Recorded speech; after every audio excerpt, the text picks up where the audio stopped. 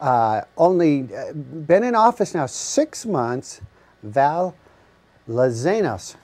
Did I get that right? Nov25. That was a 50-50 shot. Welcome to the program. Thank you so much. Thank you, and congratulations on your new position. Thank you. CR NEMBA, a great organization, and you have taken on the responsibility. And what do you find as your responsibility as a president of CR NEMBA here in Carrabassett Valley? Yeah, so first a few things. I wanted to start off by saying it's Thanksgiving weekend, and none of us would be able to ride at all if it were not for being able to ride on the lands of the Penobscot Indian Nation, the town of Carrabassett Valley, Sugarloaf's property, Maine Hudson Trails property, and private landowner property. We were just talking a little bit before we went on the air that, it's not to the benefit of those landowners, it's to our benefit to be able to ride, and I hope that we're all grateful that we can ride. And I know right now just the gauge is open to riding, but we should be grateful that we can ride the gauge right now. Yeah. And I think in general, the way that I see this role is really trying to bring people together, trying to partner with Sugarloaf, partner with the town, partner with Maine Hudson Trails, to try to really make riding in this area better for everybody and to become a more inclusive organization. What does gratitude look like out on the trail? Yeah, so yesterday, right now we can just ride the gauge. So yesterday, we can ride the gauge. Nordic skiers can only ride the gauge right now. The touring center's not open.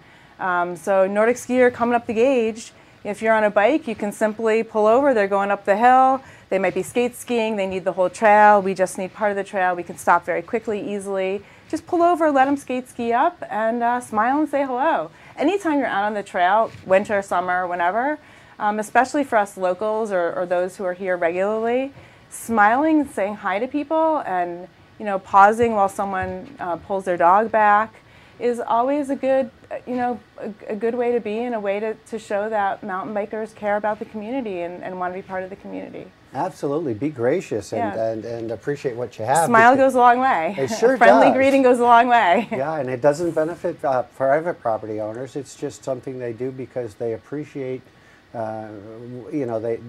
allow you to pass on their land because they know how important the sport is.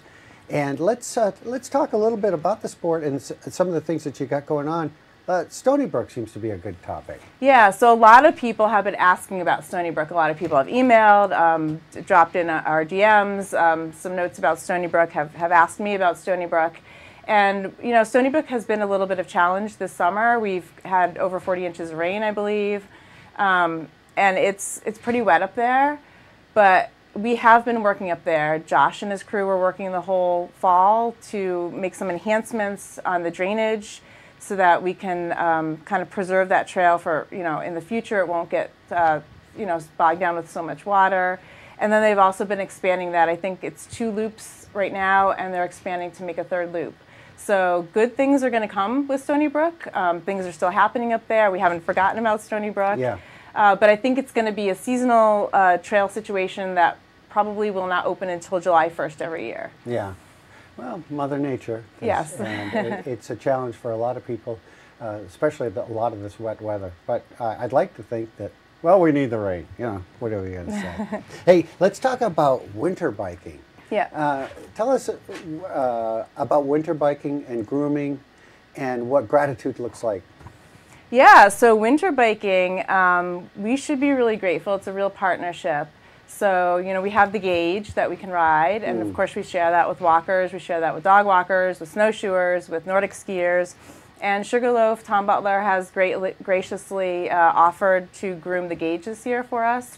So we really appreciate that. He's already sent his crew down there once. That's fantastic. And then Maine Hudson Trails has 50 miles of backcountry trail that they've been grooming, or that they will start. They haven't started yet. We don't have enough snow, but that they will groom for backcountry riding, Nordic skiing. So that's phenomenal that we can access that. And then all the, what we call single track, but basically the little trails that you see off the gauge, all of that is actually groomed by volunteers from the bike club.